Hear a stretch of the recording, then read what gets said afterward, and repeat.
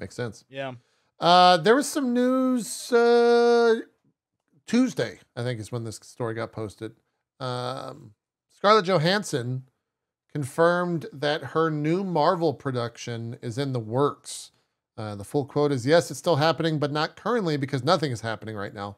We're all sort of in this holding pattern as we wait for a writer's strike and potentially our own guild strike and so on and so forth.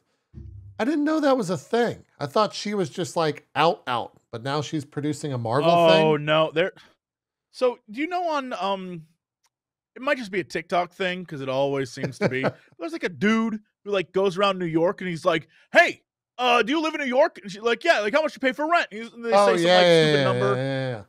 So there's a recent one where he's like, "Hey, Scarlett Johansson, how much do you pay for rent?" She's, "I'm not gonna tell you." He's like, "Do you like? Can I see your place?" She's like, "No, but you can see my office. It's staged as shit."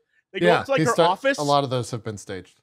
Yeah, he goes to the office, and then there's, I guess it's like her cool production company thing, and so she shows him around the office, and that's how I know about this is because of that. She's like, we're working on secret projects, like that kind of stuff.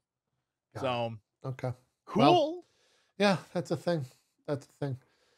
I don't know what it could be. I thought she was like out. It might. I wonder if that's like part of the contract when she got screwed for Black Widow being put on Disney Plus. If they were like, okay, look, we know you got screwed out of that money. We'll give you something. We'll give you this. You can produce this thing, and like it's a thing, and you'll make some money out of it, I guess.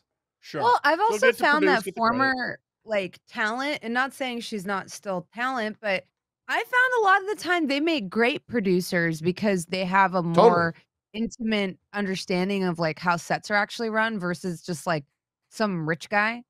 So like I'm sure like Jesse's like a better producer than just like some angel investor who's got a bunch of money and doesn't actually know how the industry works. Because I'm sure all three of us have worked with producers that think they know what audiences on Twitch and stuff want, and you're just sitting there like, oh God, Jesse.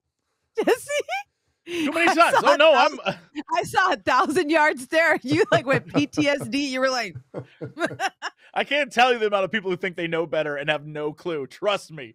Oh Lord, trust me.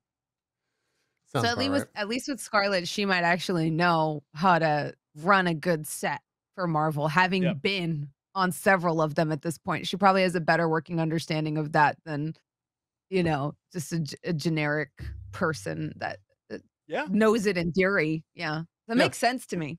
Yeah. Makes sense. And then the other bit of news, not really that big of a deal. Okay. Sorry. The dog is vying for my attention. Disney Plus delayed. This shouldn't come as any surprise.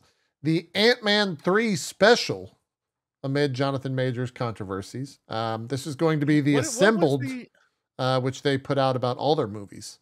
Where it's kind of like the behind the scenes thing about how the movie was made and all the stuff. Oh, yeah, I've seen that. Yeah. It's probably because Jonathan Majors was no pun intended, he was a major part of that episode to talk about everything that was going on as he was, a huge part of that film.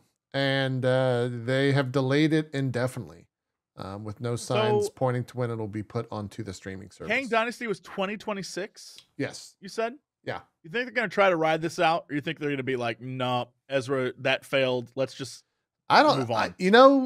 That is a good point. I wonder if they they were waiting to see what happened to The Flash and waiting to see like the exit polls or the social media conversation about it to be like, no, I'm not seeing that because Ezra fucked up type deal. They could also be waiting for Loki season 2, right? That's true. That's very true. Yeah. That's another big thing of like, that was a post-credit scene, right? Like that was a big stinger of Ant-Man 3. So obviously he's going to be heavily featured in that. But also, Namor is a bad dude. It's just, man, Marvel is racking up losses.